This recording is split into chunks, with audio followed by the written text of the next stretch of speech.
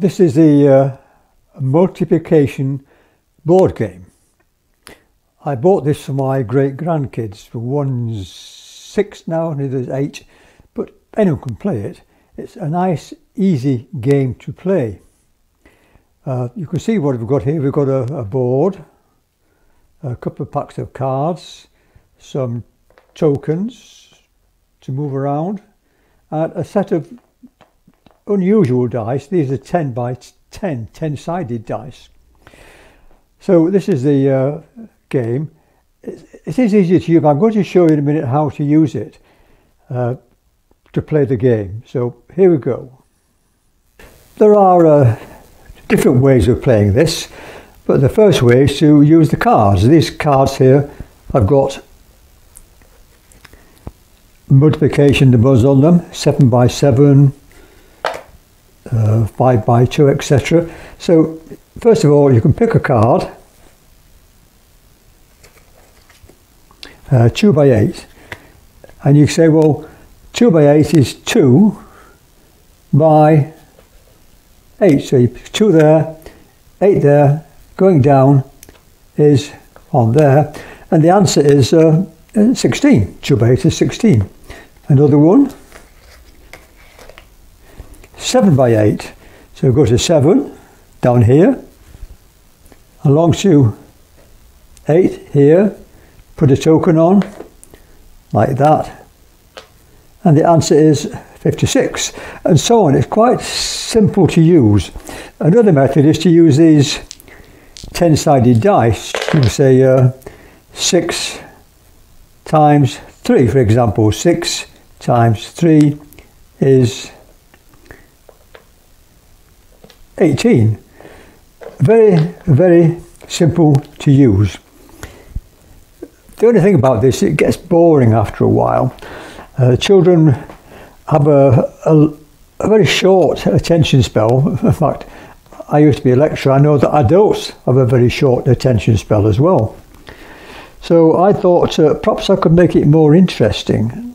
And then I decided to make a game of bingo out of it. Now in bingo, we have cards. Well, first of all, I use the old typical bingo card like this. Again, you just give them the 2 numbers from here. 8 times 10, for example. 8 times 10 is, well, it's gone down here somewhere, 80. And you look on here for the number. If you got it, you cross it off. And when you get a line, you have a prize. I like to give prizes to my grandkids when they do anything. So for a line, I give them £1, which is an incentive. I've always believed that people strive harder when there's a prize at the end. It may not be money. I mean, for a nurse, for example, it's the job she likes to do, and that's part of a prize, if you like. But the kids like money, so I give them £1 if they get a line. The only thing wrong with this particular card is that there are numbers on here which don't appear on here. For example, 61. You can't get 61 out of this 10 by 10. There's no such way. I think anymore. 51. It's very hard to get 51. So I got away with this. I threw this away, or put it away, and I made my own card like this. Well, I know that all these numbers can be obtained from here. So we did the same thing. We take up a 7 by 10, which is 70, which is there. Just cross it off and keep going until you get a line. Now that was quite good. It worked fine, but when I did it with my older granddaughter, we tried it out first of all, I always do, and we found it does work, but it took an awful long time to get a line. If any of you play bingo at all, you know how frustrating it is when you've got, say, one number to get, just one number, and you never get it. Either side, you wait for ages, you don't get that one number. So I thought this was probably cause the children to be bored again. So I made a different sort of card. I made this one. Now this is a 3 by 3.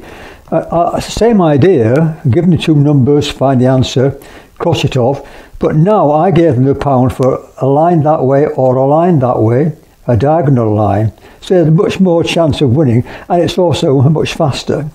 So this was the multiplication game using my cards. Just as a sideline, I've played games like this before with them, but I've used this card, which is 12 by 12.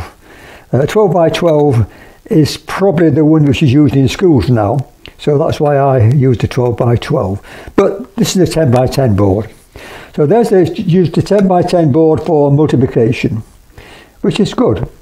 But you may not know, but you can also use this card for division. For example, 63 divided by 7. And how do you do that?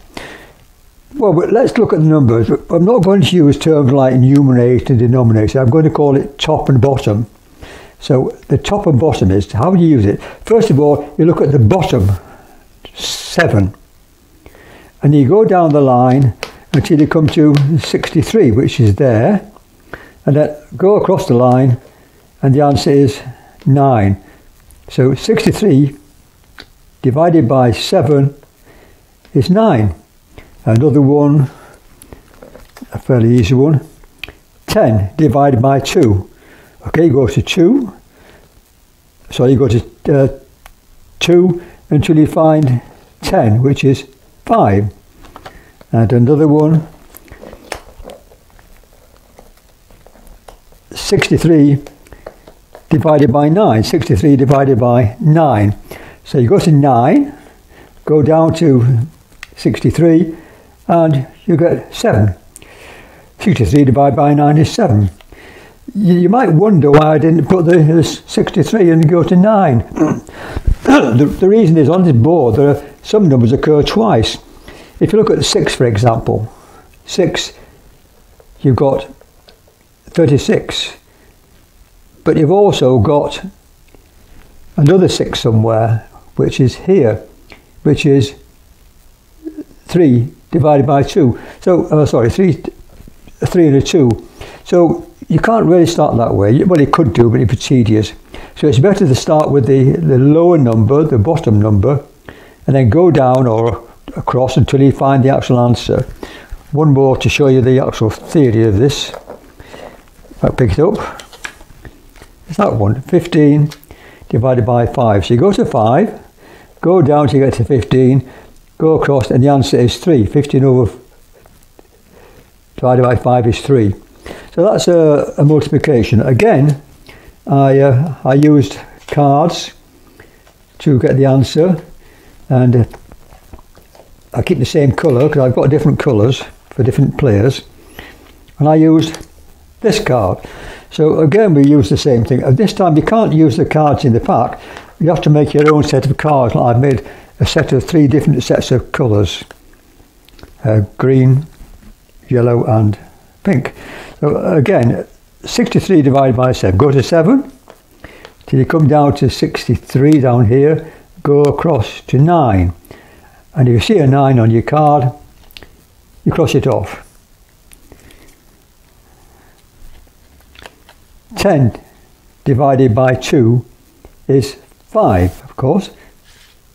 2.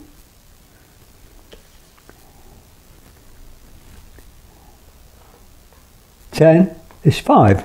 So you cross the 5 off. And so on. Now, again, it's like before. If you get a line that way, or that way, or this way, or that way, it's I call it a line, and my country will get a pound.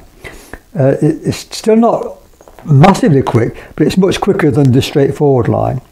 So this is how to use this board for an order game, or for multiplication, or for division, using bingo cards.